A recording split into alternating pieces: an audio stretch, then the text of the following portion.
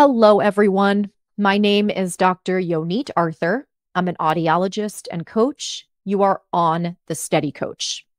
Today, we're going to be talking about binocular vision dysfunction and whether that is the cause of neural circuit dizziness symptoms. I know many of you out there have visual symptoms as part of PPPD, Malte-Debarkmont syndrome, vestibular migraine, and other diagnoses that describe medically unexplained chronic dizziness. Others of you may have visual snow syndrome or related diagnoses and are also, again, having your symptoms blamed on BVD, which we're going to define shortly, binocular vision dysfunction. So we're going to explore whether that is the case today, and I'm going to give you some advice for those of you who have been diagnosed with BVD. Before we get into any of that, couple things. First of all, this video is part of a series. It's an unedited video that's part of the Ask Dr. Yo series. I have an entire playlist of questions and answers like these. So if you have questions, please check out that playlist in the video description. The second thing is, one of the reasons I don't have a video out about BVD yet is because despite having been asked about it for years, I am not a vision or eye specialist, and I really try to speak confidently about things that I actually know very well. So what I'm going to be giving you today is my take on this particular question, and I think I'm going to give an argument that makes a whole lot of sense. And it's based not just on logic, but also on my experience with many, many clients over the years. But I want to be very upfront that, of course, I am not an ophthalmologist. So I'm speaking a little bit outside my area of expertise in this video. Okay. So what is binocular vision dysfunction? Binocular vision dysfunction is sort of an umbrella term that basically describes a situation where your eyes aren't working as well together as they should, or they're just kind of inefficient at working together.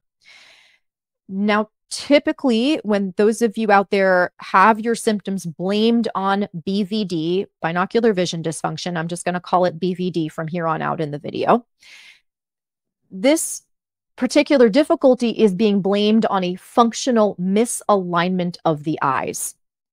Misalignment of the eyes means the eyes aren't pointing in exactly the same direction. And this can come from structural differences between the two sides of your face. You know that you're not perfectly symmetrical. None of us are. Anyone who's ever looked in a mirror and then had a picture taken knows that. So this is actually very, very normal. And it can also come from just slight differences in how your brain communicates to the muscles of the eye. So what typically happens when someone has a misalignment like this is the brain compensates for it. The brain says, okay, the eyes aren't completely perfectly aligned.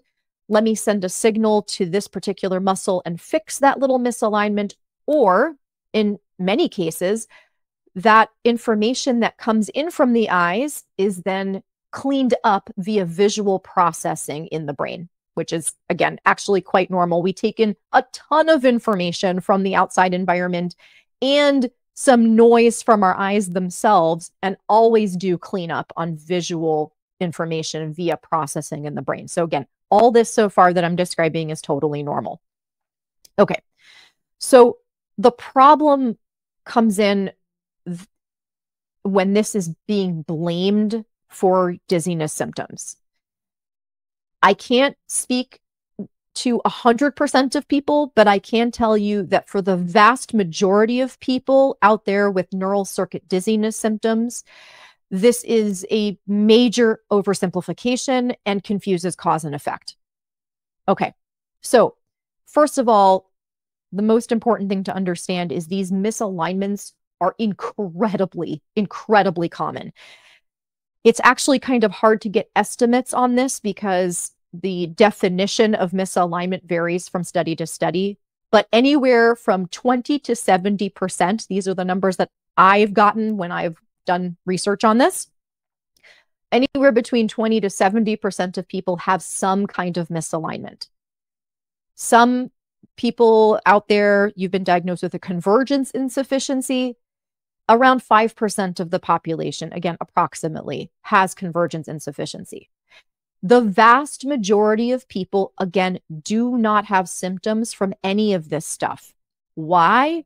Because our sensory systems are noisy, and it is the job of the brain to make decisions about what information from your senses is important and what information isn't. That is the whole point of sensory processing in the brain.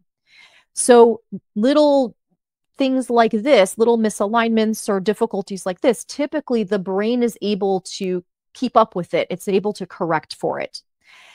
Very similar things happen with postural control. So when those of you out there with PPPD will often tell me, Yonit, it's so crazy. I'm swaying all the time when I'm standing.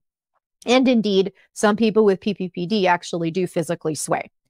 But often what's happening in this case is that your brain's just picking up on normal postural sway, meaning when you're standing, there are all these little micro adjustments that have to go into keeping you balanced. This is why babies have to learn how to stand and walk. It takes time for the brain to learn how to do those things because you constantly need to adjust your posture. Typically, again, the brain just filters all that stuff out, so you're not even aware of any of those little postural adjustments. Similarly, with many of these eye misalignments, you're not even aware of it because the brain just filters that stuff out.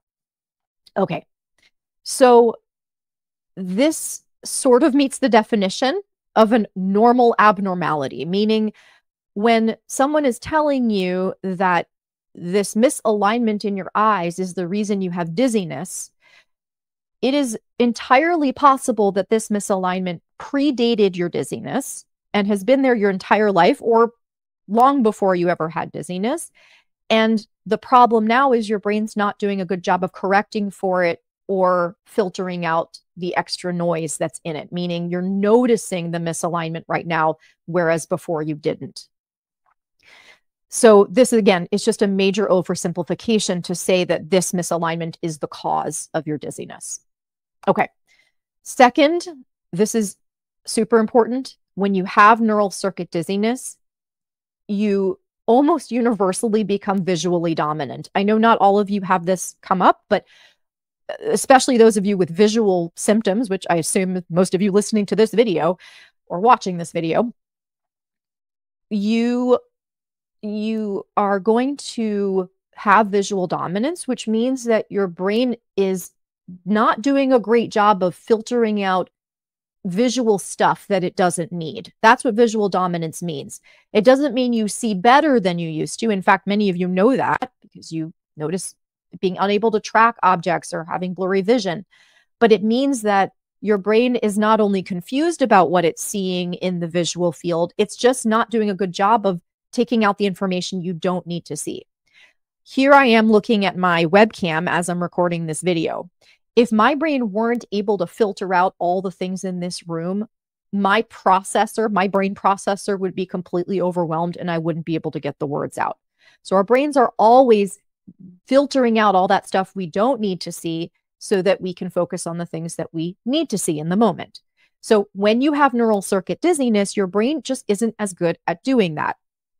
So if just naturally you have a bit of a misalignment in your eyes, or you acquired one as the result of something that happened to you later on in your life, your brain is just not going to be able to filter that fuzzy information out, that brain noise or that eye noise rather out. It's going to have trouble focusing you on the information that you want to see, and rather it'll focus you on all the things that are coming in, which could be some of that bad information from the misalignment. So the other thing is that vestibular related issues, so those of you who do have some kind of vestibular related issue, maybe your symptoms started with neuritis or BPPD or something like that, that messes with how your ear and your eye communicate, and that messes with how well your eye is able to coordinate with your sense of balance and your posture, essentially. So that can also lead to a misalignment, an alleged misalignment that, again, is part of the dizziness. It's part of the dizziness. It's not its own thing. But again, often what's happening is you're going into these offices and they're treating it like it's its own thing and it's the cause of the problem rather than really it being an effect of the problem. The dizziness and the difficulties with postural control and your inner ear not communicating well to your eye or your brain not coordinating that communication well being the cause, and the effect simply being the eye drift or misalignment. That's the result of having dizziness. It's not the cause of having dizziness. Okay, so my main point here is that treating BVD via only physical solutions is treating a symptom. It's not treating a root cause. It may sound like it's treating a root cause because you may have a physical misalignment in your eyes that someone can measure. But this so often happens with neural circuit dizziness. We get stuck.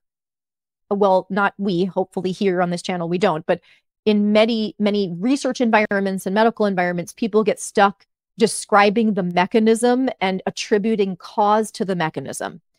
To make that much simpler, they basically are describing how something is happening without describing why something is happening. Okay, your eyes may indeed be misaligned. That may indeed be true. But do we need to fix the misalignment, or do we need to ask why your eyes are currently misaligned? And I say that's really more of the question we need to be asking. It's kind of like if your toaster were on fire and your kitchen was full of smoke and you got some industrial grade fans in there to blow all the smoke out of the kitchen. Cool, we got the smoke out of the kitchen, but the toaster is still on fire. So let's maybe troubleshoot that rather than just focusing on the smoke. Okay, so my advice. If you were told that you have BVD and that is the cause of your neural circuit dizziness symptoms, you want to be very skeptical in these scenarios. If the medical professional or the person telling you this is trying to blame all your problems on one physical cause, that's a red flag. Anyone with training in the vestibular world knows it's rarely just like a one simple thing and we fix it and everything's okay. Again, BPPD, so I suppose, is the exception, but in most cases, it's not just one simple thing, especially when we're dealing with complex neural circuit type symptoms. If you get the sense that the professional is gatekeeping, like this is the one thing that doctors don't want you to know because then they won't be able to make money off of you. Again, I'm not saying that that may not actually be an accurate statement in some cases, but this should raise a red flag and make you be very skeptical, especially if this is all kind of funneling you to a sales pitch involving spending a ton of money on vision therapy and or on some kind of device. Now, something to know, as many of you know, I'm actually a big proponent of vestibular rehab. I think that there's definitely a place for it with neural circuit conditions. I have separate videos on that. If you want to know more, please, again, see that playlist in the video description.